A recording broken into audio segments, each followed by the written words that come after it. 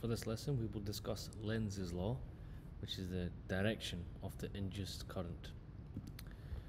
So, starting from the beginning, if you have a flux, remember the flux is the number of lines passing through an area. And if I increase the flux, what will happen? Increasing the flux, as you may remember, will induce a current. But we need to know whether it's going to go up this way, like this, or it will come down this way, like this, whether it's going to be clockwise or anti-clockwise. If you look at it this way, if we pick this one and we ended up saying that, then that means we have another field going up. It'll add to this field. But then that's increasing the flux again, which means the current will increase. If the current increases, there'll be more lines pointing up. If there's more lines pointing up, the flux is increasing. So then the current will increase and it will continue and continue and continue, which is wrong. This will violate the law of conservation of energy. So Lenz's law states that it will be going in the opposite direction.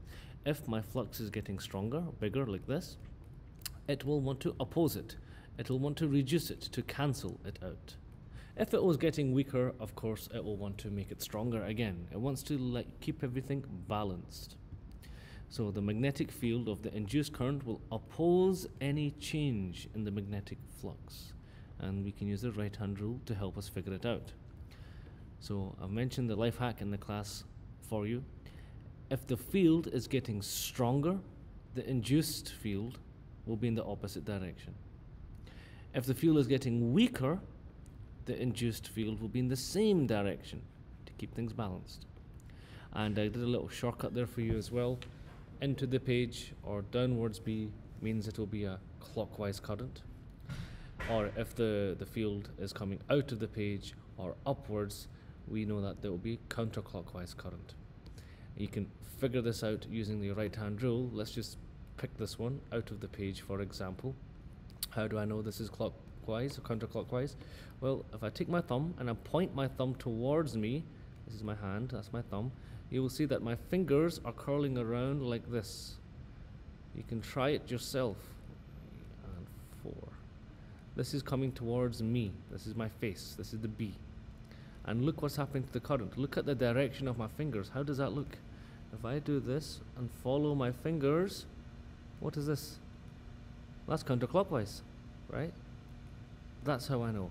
And if I point my thumb in the opposite direction away from me and I look at how my fingers will look, they are pointing in the clockwise direction. So you just see the way your fingers curl. That will help you understand.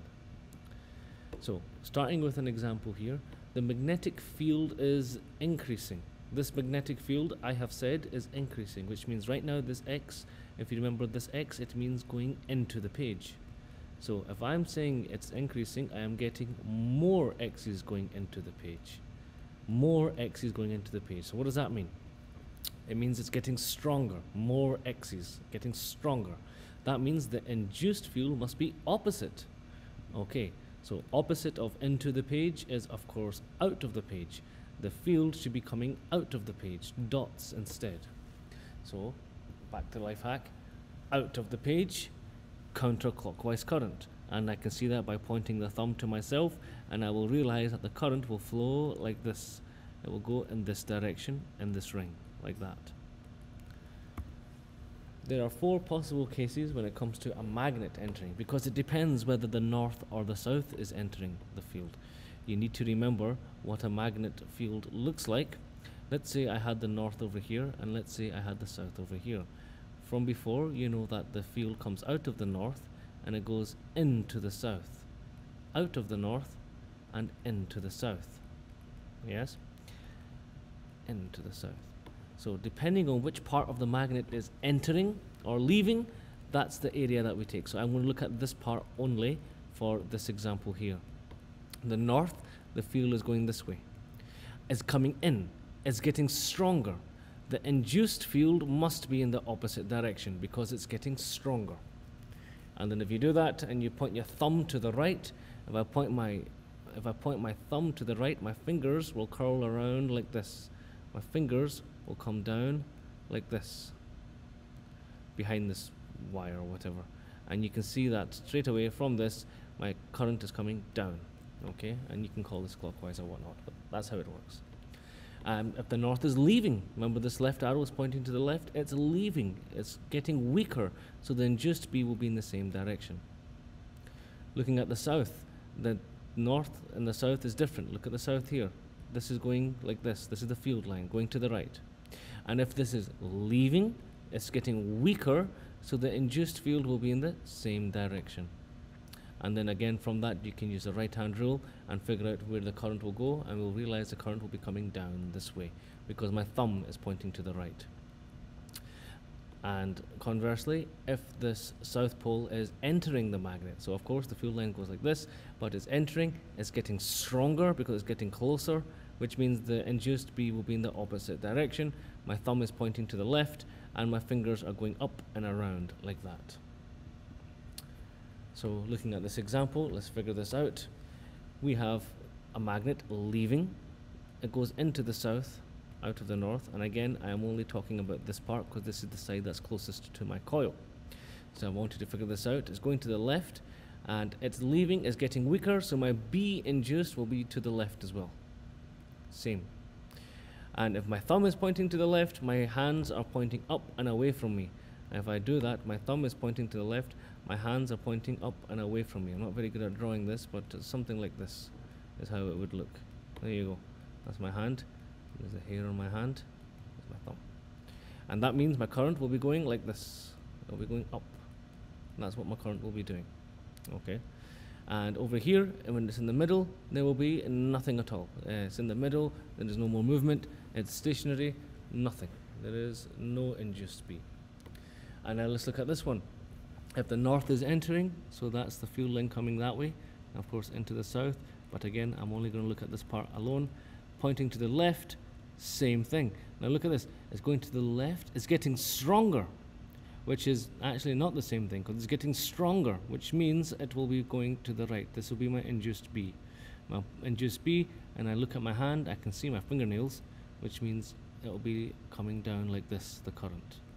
So that's how you would do it. Your thumb will be pointing to the right and you can see your hands coming down. So then that's what's happening. So there's my nails right here. There you go. That's the palm of my hand. And that's how it works. So fingers are coming down like this. In this case, if you want to find the magnetic field and current, let's see what's happening. I am taking this line, I am moving it to the left, which means this field, the area is getting smaller. My area is getting smaller. My field is getting weaker. That's not good. The current doesn't like it. If my field is getting weaker, it must be the same direction, which means it will be going into the page as well. And if I do that, and if I point my finger, my thumb into the page, my fingers are coming around like this, like claws. I have no idea how I've done this. I've messed this up. I've messed that up completely. Thumb. Oh, what's that? It's not even a hand. How can I do this? This is my finger, like this. My next finger also like this. I think this is a bit better. 4, and then my thumb is pointing that way. There you go. Something like that. Yeah, that's better. There you go. This is my fingers. And look at the direction of my fingers. What is this? This is clockwise. So that means my current will go clockwise around like this. Easy. So there's 3 steps that you can take to solve this.